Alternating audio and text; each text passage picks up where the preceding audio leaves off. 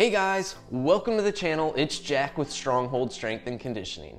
And today, I'm going to be showing you how to voodoo floss your elbow pains away. But before we get into that, make sure you take a moment and hit that subscribe button so you don't miss out on future content like this. Ready? Let's get into it.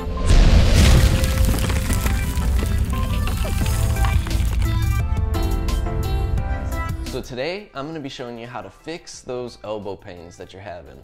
That could be golfer's elbow, tennis elbow, snapping triceps, any of those soft tissue, tension-related problems at the forearm and above in the biceps and triceps.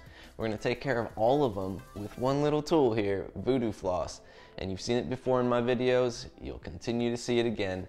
I've got it linked down below. I use Rogue Fitness. Voodoo Floss seems to be the best that I've come across so far. So get your hands on some. It can be a nice quick fix to some very small issues that you might be having as far as aches and pains go. But before we get started with our mobility session today, I want you to take a moment and drop by the description to grab your free copy of RECALIBRATE. And these are my nutrition guidelines for mobility and human performance.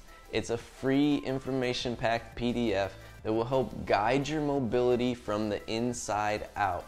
Yep, that's right. So we're looking at decreasing inflammation in your body, improving cellular health, and helping your body function at its highest level by eating the right way to help those things actually improve. All right, now let's go ahead and take care of those elbows. So we're going to start by first wrapping the forearm over the elbow into the bicep here. So I only need one wrap. We're going to do one arm at a time today. And remember, we only want to keep it on about 5 minutes, so we're not going to be spending terribly too much time on this.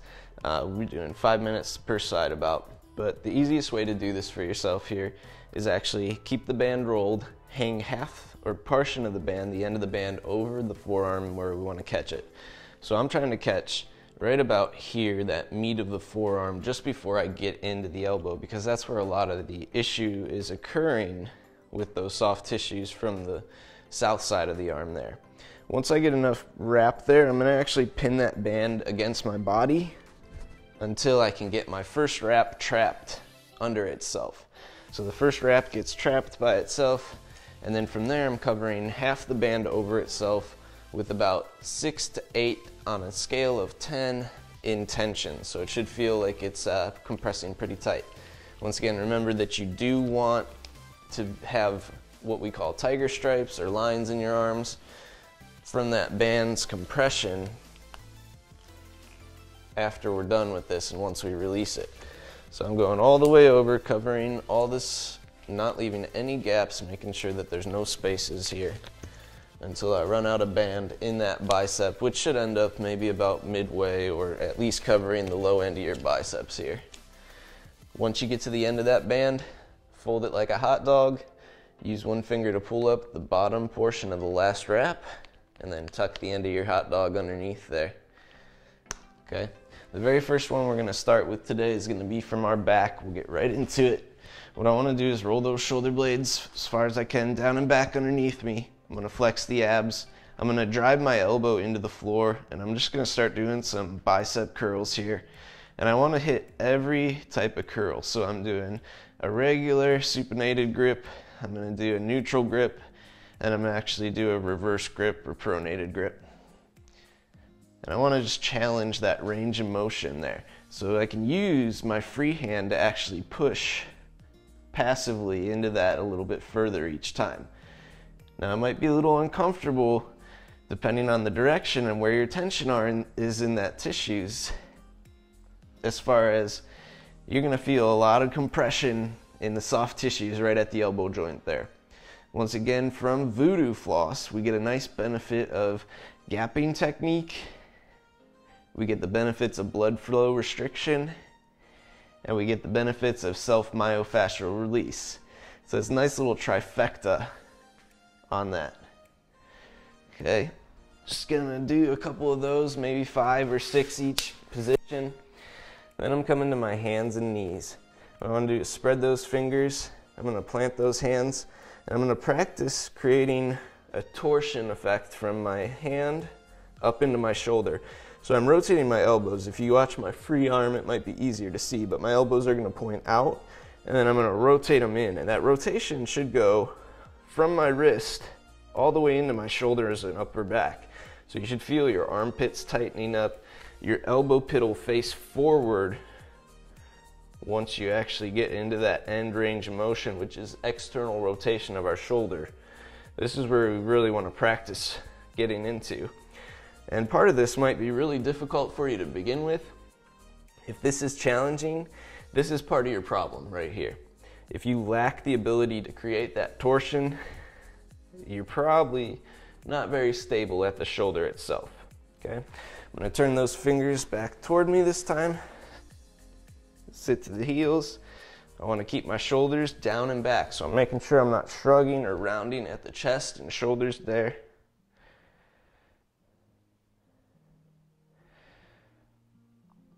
Very good. And in the last position, I'm going on the back of the hands here.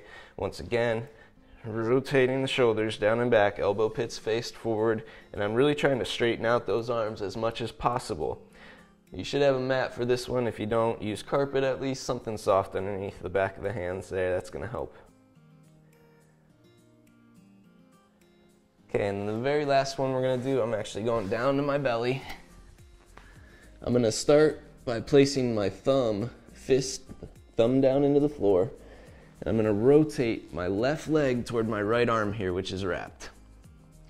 Now what I'm going to do while I'm back here is actually flex my triceps as tight as I can for 10 seconds and release. So we're doing a little bit of a PNF technique here to get those soft tissues to help release around the elbow itself. Now once I do about 5 to 10 of those flexes, I'm going to go palms down, flat palm, same flex. Squeeze the triceps, and if you can't figure out how to squeeze your triceps here, this is something we need to work on as far as your muscle dynamics go. We need to be able to flex those triceps with a fully extended arm, with the arm in this extended position to the back here. Shoulder blades are on my back, nice and tight. Good. And then one last one we're going to do, I'm going to actually go into a bent position, 90-degree angle at the arm. Same thing, flex and release, flex and release. And this one I should be getting a pretty big stretch actually up at the pec, releasing that pec a little bit. Very good. Now you can also do, say elbows really bother you during push-ups. I would say if you're doing that, you can add that in. Hanging is also beneficial, so if you have a bar nearby, you can add a hang in there from your bar with that single arm and actually just kind of rotate around while you're hanging as well. So those are two other things that you could add in to help with this. So we're going to release this arm.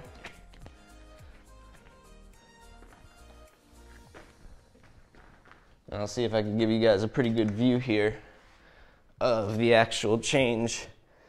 So you'll see the blood flow start to come back in to my forearm and elbow there. Look at the color difference in my hands. You can see my floss band left some lines.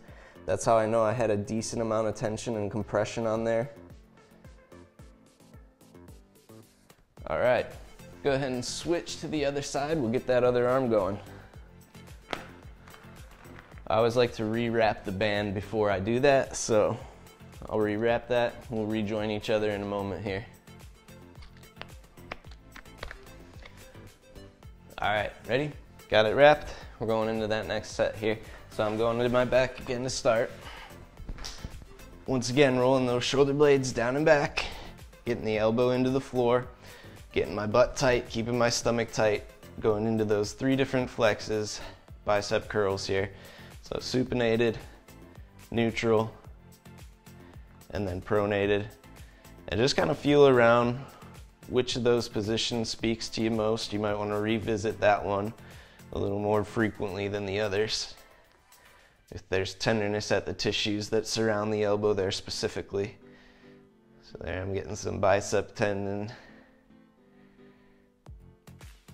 Once again, use that free arm to help go passively into a little bit further range of motion.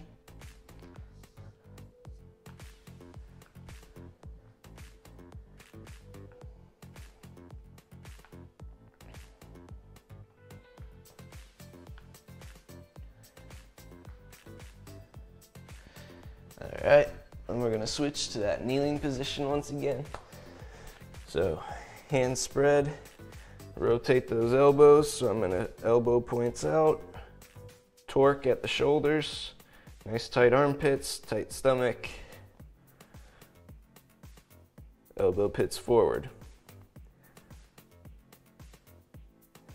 I'm just gonna test how far I can rotate in this each time. Good, flip those fingertips back toward you. Sit back toward those heels. Get the chest out, get the shoulders down and back.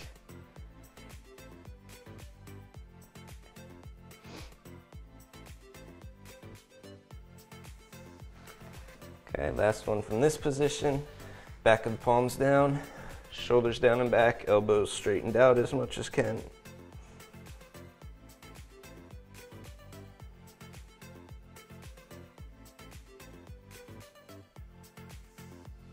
Very good. And then lastly, down to the belly here. Go in with the fist, thumbs down first. Rotate the leg over. Flex those triceps. Take a look at the back of my arm here. It's driving the pit of my elbow into the floor each time.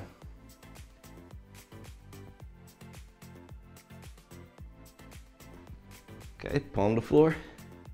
Same thing, flex those triceps.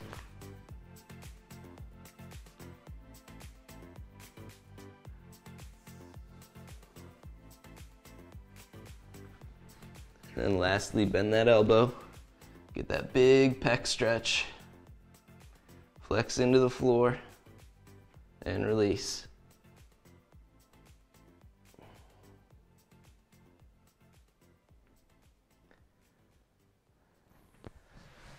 All right, very good. Remember, add that little bit of a hang, do a push-up, or you can specifically use whatever motion is bugging you the most and use that to actually floss while you're performing that exercise, obviously at a lighter weight or a lower intensity.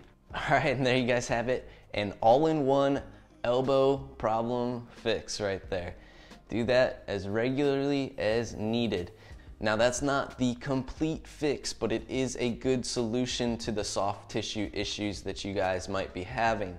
The complete fix would look something like figuring out what's going wrong with your movement patterning that's causing you to have this elbow pain in the first place. So usually it's gonna occur somewhere at the wrist or up at the shoulder, where I either lack mobility at the wrist in order to generate torque all the way up the arm into the shoulder, or I lack the ability to stabilize my shoulders well and my elbows getting torqued in the middle somewhere because of either that wrist or shoulder once again. So if you need help figuring that out, make sure you take a moment and drop by my website, grab yourself that free strategy call, and we'll get you headed in the right direction in no time.